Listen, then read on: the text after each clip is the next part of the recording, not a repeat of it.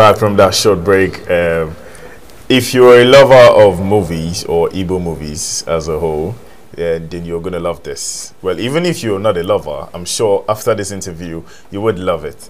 To discuss, of course, in studio with us to discuss Igbo cinema versus Nollywood is David Ikechukwu, aka he's an Igbo cinema project director. David, wonderful to have you here with us in the studio. Thank you so much. You look amazing. I like the way you look. It's like this country is not touching you. Do you know that things are going high in the country? I'm aware. You are aware. You don't look aware. We just have to survive. Okay, Lovely, David. Well, I think Josh actually did some justice onto that because you need to explain some things. Okay. But before we get into that, can you provide us a brief history of how Igbo cinema emerged within the broader Nollywood industry? Okay. Igbo cinema has been a concept I've had for the past 5 years. So what happened was 2021 we attempted, but then it wasn't looking so bright. We had to go back to the drawing board. Then sometime last year I reached out to the president of the Association of Igbo Filmmakers, that's Director John Paul Wanganga. I told him there's a need for us to come up with something that pertains the Igbo people. You know, out there, the Igbo people, they are being underreported, underdeveloped, and underrepresented in the media space and the filmmaking industry, the Nollywood industry. So he said it's a good idea, and we reached out to Chief Ambassador Pete Edochie, who is the chairman of Igbo Cinema. We told him, Daddy, see what we have, how do we go about it? He gave us advice, and okay, we were able to come up with something. We reached out to late Chief Iwanya, who that just died a few weeks ago. We met him and he welcomed us with an open arm. I was like, okay, this is good. We partner with you. And we were saddled with the responsibility of promoting the Igbo culture and language. On 10th of February 2024, we had a grand unveiling, what we call the unveiling of Igbo cinema. And we had in attendance the Nollywood Igbo veterans. The likes of Ambassador Peter Edochie was there, Barrister Kanayo Okanayo was there, Chief President Sozokwo, Chacha Eke. What we did was we made sure that we selected 2 actors from each state in the southeast to represent their states, different states in the unveiling. And we unveiled 13 titles that day, ranging from our first project. We'll kick off 2025, that's next year. Will be one day. We'll have Ojadili, and we'll have the story of Obanje, the story of Ohu, the story of Osu, you know, all these things. Ambassador Peter Edochie told me something. The Ojadili story, he said he heard it first when he was in primary 4. So Peter Edochie is 77 years, and he heard Ojadili when he was in primary school. I also heard the Ojadili story when I was in primary school as well. I can't remember the stage I was there. Okay. Now, the reason we created Igbo cinema is because now I see our generation as the last generation, the custodian of culture. The upcoming generation, they are so into the new age, the social media era. The old phase is passing away. If we don't tell these stories, this is the reason for Igbo cinema. If we don't tell these stories, nobody will. And the best way to preserve culture and language is through media and filmmaking. If you make a very good content representing Igbo culture, it's going to last for 100 years, at least 200 years, if we preserve it well. So this is the short summary of how Igbo cinema came. So, what's the relevance of the stories? You mentioned Ojadili, you know. I may know the relevance, Joshua may know the relevance, but for the public. What's the relevance of such stories like Ojadele and the rest, the likes that you mentioned? Okay, now I was having a conversation with one of our sponsors in the United Kingdom. That was few days ago. Not that I was not in the United Kingdom. He came over to Nigeria, and he was telling me the history of Alexander the Great. He was Alexander the Greek. He told me a lot about him. Then he told me that history was carved from the word history. Now I had to check it out. It was not totally true, but then if you look at it from our own angle, you see that history is also his story. His story. If you don't tell your stories, someone else will tell it. Now, I was also in a film festival in Enugu. That was few months ago, hosted by Uche Abo DGN. There was this panel discussion they had that I found very interesting. Commercialization of culture. Now, other tribes, they're commercializing their culture. There are some things we don't know. As I'm sitting here, now, as a Igbo, if you are to start speaking Igbo, there's no how I will speak Igbo without mixing it up with English. You get? Now, your question is the relevance. Now, the relevance is, first of all, we have to know our roots. Now, telling the story of Ojadele, we have to bring out something that is fantastic out there. Now, Ojadele is using Ojadele as a case study because we have other titles. Using Ojadele as a case study. Now, Ojadele is a war story. Is it a true story? No. It's not a true story. But then, telling this story is a myth. Telling this story now, you carry along our traditions in the movie. Now, we have a scene where there is traditional marriage. Now, we are showing the world that this is how we marry in Igbo land. While we are showing the world, we are also trying to remind our people here that are going astray, that are going off, that this is how we marry. It's just like what I've been talking about. Now, an Igbo person doing traditional marriage, you don't wear another person's attire. I'm being careful enough not to mention specific tribes. Now we have our regalia. This is how we dress if you want to marry traditionally. Now you never see an Hausa person, you never see a Yoruba person. Let me not say never, hardly. You hardly see a Yoruba or an Hausa person wearing Ishago while getting married. Okay. Because I wanted to say that I saw the former president of Nigeria, Buhari. That one is a political. Yes. So you know when you're contesting for a position, you have to represent. You have to show that you are a leader for all. Yes. So you will not see them, but you see our people. They will be wearing we'll call it growing up. We call it 1,500 to marry in an Igbo land. No. So the reason for this the relevance is we'll remind you, this is a traditional marriage scene. This is how we marry. Then we'll show farming season. This is how we plant. The yam you eat. Most of us we don't know how yam came, how they plant yam.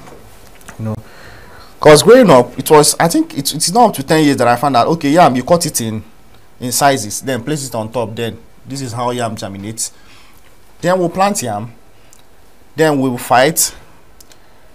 In villages, there are people who call rainmakers. People don't know that there are people that make rain.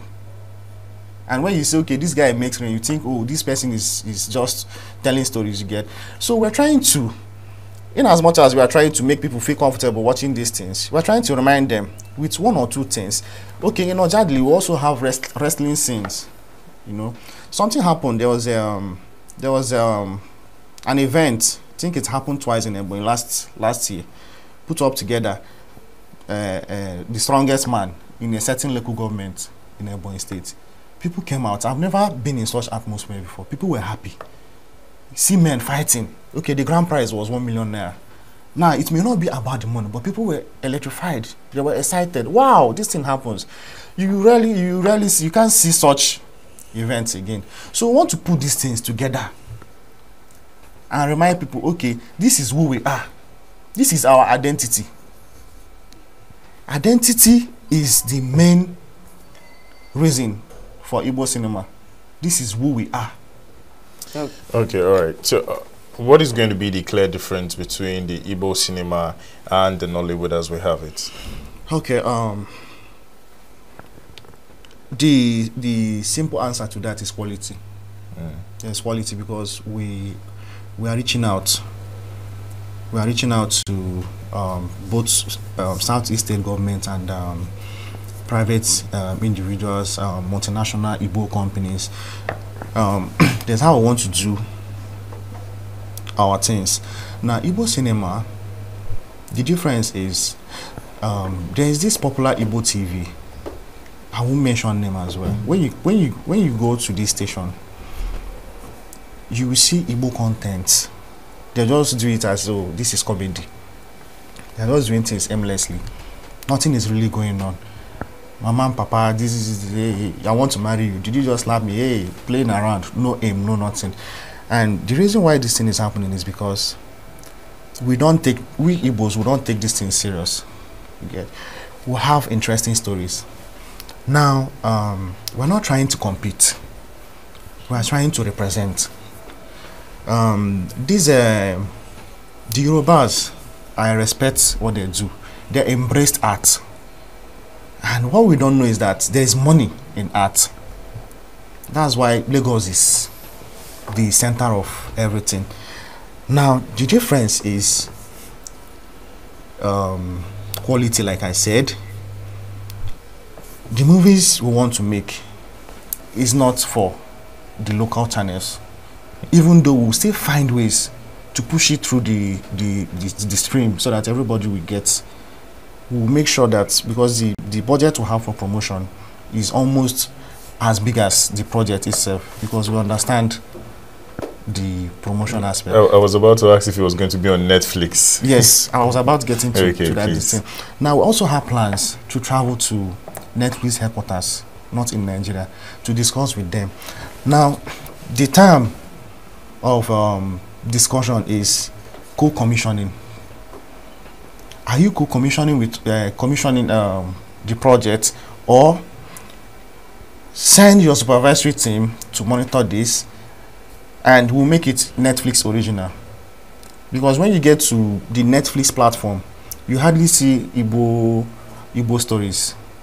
Now, there are a lot of movies out there, the likes of Jago Jago and Oba Eleshin, that's Yoruba, this thing. Now, I learnt few things from Jago Jago because I was interested. It was a love and action and emotional story. But then the way they were speaking Yoruba subtitle. So I was listening to their Yoruba and I was watching the subtitle. This is what we want to achieve with Igbo cinema as well. Speak Igbo, then subtitle it. You get the quality. This is where the likes of Netflix and Prime Video comes up. We're also looking to travel to France, Cannes. That's they call it film city. So we'll get more international markets. But then we're not forgetting the local market here, where the Igbo people are dominant. So when we talk about quality, now if you want to shoot for these big platforms I just mentioned now, there are some things you have to consider. The picture quality, the sound, the story. It's very important. And I think these are the three basic things. If you're able to get this thing, Netflix has made it easy. Let me use Netflix as an example. I've been to conventions and conferences where Netflix, they came live. That was in Lagos. And they've told us that this is how you do it, this is how you do it. So if you make a movie and Netflix doesn't buy, you know that you're the problem, because they have their range of cameras. This is what we need. Use this camera. That's one. This is the type of movie we shoot. This is how we direct our shots, and this is it. Possibly get a director or a producer that worked for them before. Then they will help you and get to where you are. So the answer to your question is quality. We want to deliver a quality job. Before we go on, we're going to play a short clip of the unveiling of the Igbo cinema. Okay. Just stay tuned as we show you.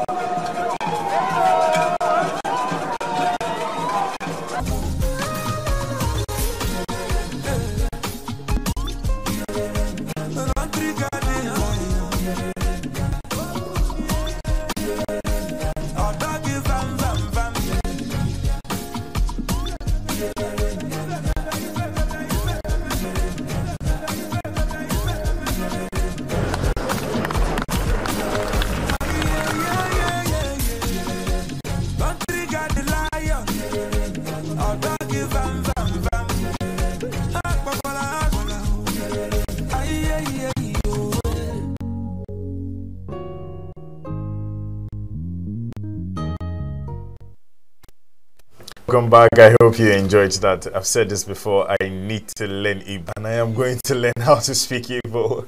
Please take us through what we watched. You said, where was that held? Okay, that was held at Ecumenical Center in Ebonyi State, and I'll also use this opportunity to thank the Ebonyi State Right Honorable Builder Francis Nwifuru. He helped us to host that massive event that I just watched, and he had the Igbo spirit in him.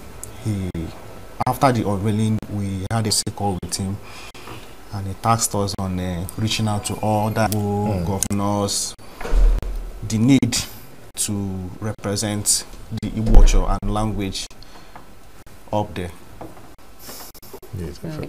In terms of addressing contemporary issues, how storytelling in Igbo cinema evolved over the years? Okay, now my response is actually going to be,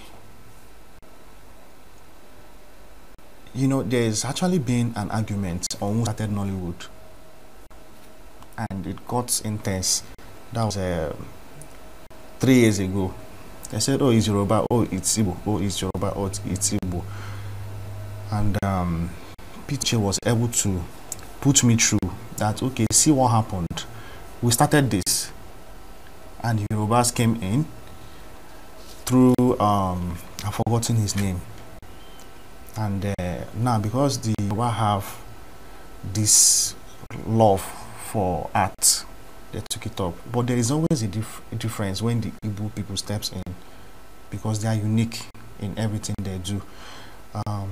If you check our old, the movies done in 1980s, 90s, the Igbo stories, movies like there is Living in Bondage, there is Heartbreak, the one that was remade by the Play Network, and Taboo.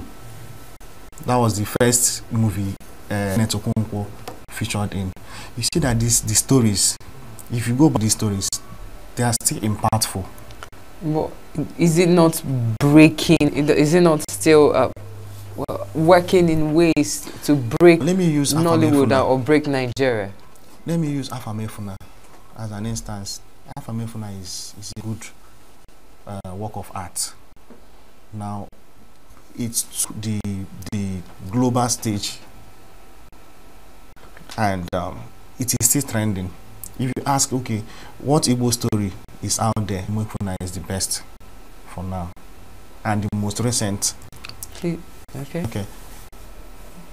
No, please go on. Okay, and the most recent you get. Now, Afro is the one boy story. Now, the question asks is how has the Igbo storytelling fared in summary? Now, you see, Afro is just one out of millions. The one boy story. Now, it was able to tell the people that this is our culture. Boy is a culture. It's not just a norm. Okay. It is not. I don't know. I'm lacking the right word, but it's our tradition. Only Igbos go through that system. I heard, unconfirmed, when I read it, that in Harvard, that they are studying the one boy system. Both people. That's to show how important it is. Okay. Okay. So, using Afro as a case study, it is a breakthrough to show that okay, if more of this, it is actually going to change the narrative. Okay. Yes. So you did mention about Netflix, and I think maybe my last question will be concerning Netflix. How there are speculations that most movies that are Netflix original have one way or the other that they promote LGBTQ whatever. Is the Igbo cinema also ready to submit to such proposal? In answering this question, when you say LGBT, whatever, now the story we are telling, I do tell people, growing up, we didn't notice anything like this growing up. I was in the 90s, late 90s, you get. There was no issues like LGBT, man, woman, stuff like that. Yes. You get that. This is Europe. Yes. So the time your father told you about Ojadili, there was nothing like that. This story is nice, just like telling, and Ojadili is 1700. That era. We go straight to the business. LGBT and the rest, these things are distractions.